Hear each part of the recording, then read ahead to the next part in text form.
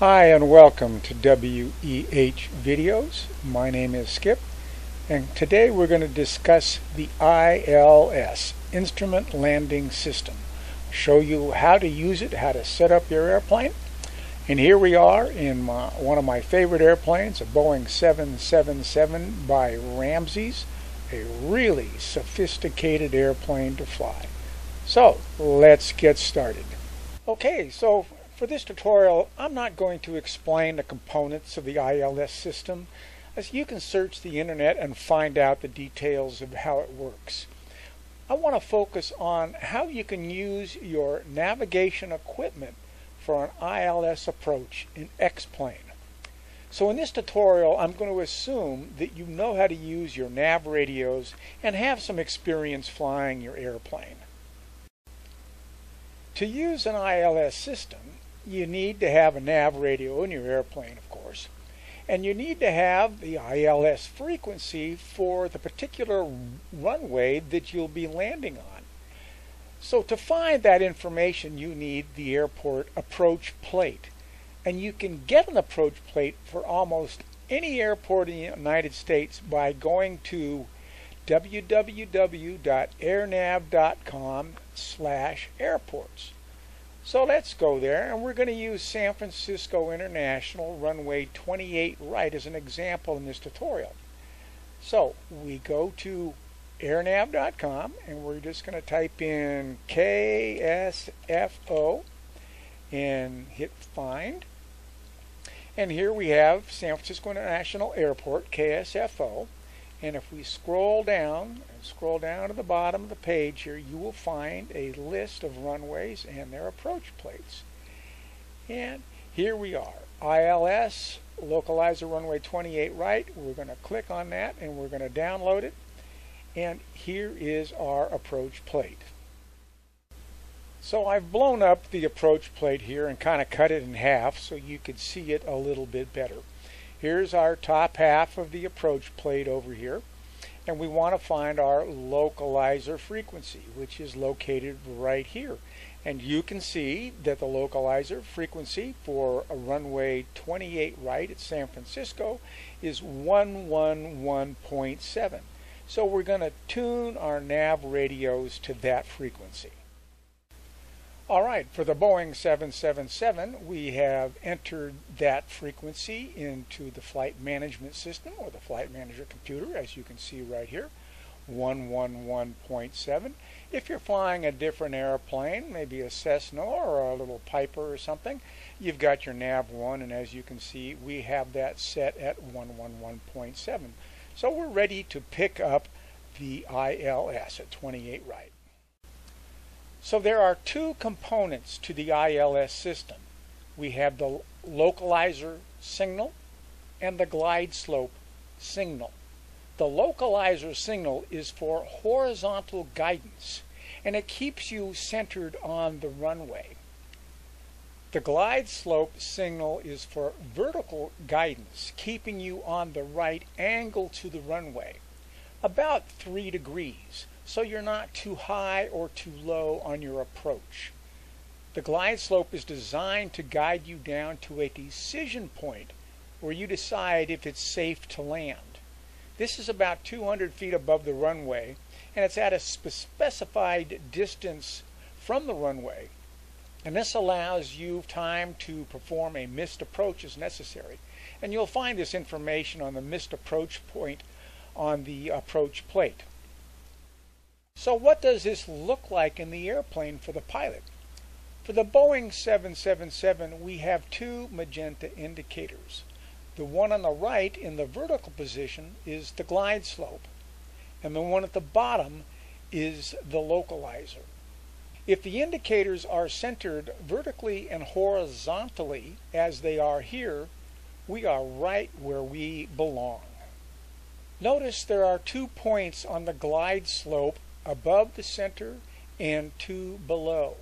So full deflection above or below on the glide slope indicator means that you are 1.4 degrees either too high or too low, plus or minus 0.7 degrees. So if we are too low, that magenta indicator is going to start rising in our display. If we are too high, then our indicator will be below the center line. And in both cases, we are going to need to make corrections to get back on the glide slope. One very important thing you need to know here, if you are too high and the glide slope is not active or alive, you will never capture it. Even when you have the localizer frequency set correctly, the glide slope is not going to work. You will not capture it. You must be at glide slope altitude or below to capture the glide slope. A couple degrees above, you might catch it. It's best to be right at that altitude or below. And you can check the approach plate to find this information of where you want to be when you intercept the glide slope. And we'll take a look at that in a bit. So that's how the glide slope works. And the localizer works the same way. If you are too far to the right, then the magenta indicator will move to the left. And if you are too far left, the magenta indicator will move to the right. So you always make your correction towards the magenta dot. So in this case, it's on the right. You're going to turn the airplane to the right. If it was on the left side, you turn to the left. Same thing with the glide slope. If the indicator's above you, then you want to climb. If it's below you, you want to descend. In order to keep this short, I've just taken some shots of what the VOR indicator looks like in your Cessna, maybe a Piper or some other small airplane that you are flying. And this would be your VOR indicator, and as you can see, the needle is deflected to the left, so we are too far right. We'll need to turn towards the needle. And here we are on a perfect approach. And then if we're too far left, you can see that the needle is deflected to the right, and so we need to again turn towards the needle. Another system you may have in your airplane is a HSI, horizontal situation indicator. And here you would set your course to the course you want to fly on your approach. And for San Francisco 28 right, it would be a 283, a heading of 283. And so you turn that knob and you head and you point your needle, the course indicator here, to 283. Now the CDI needle is the center portion here, and as you can see, it's deflected to the left, which means we are too far right. And over here you can see it's deflected to the right, which means we're too far left. And again, to get back on track, to get back on course, we turn towards the CDI indicator. Here we are just flying in a different heading, so as we turn towards the 283 course, this needle, of course, will rotate around. So the same thing is true for the glide slope. If you're too low, the indicator will be above center and you need to climb.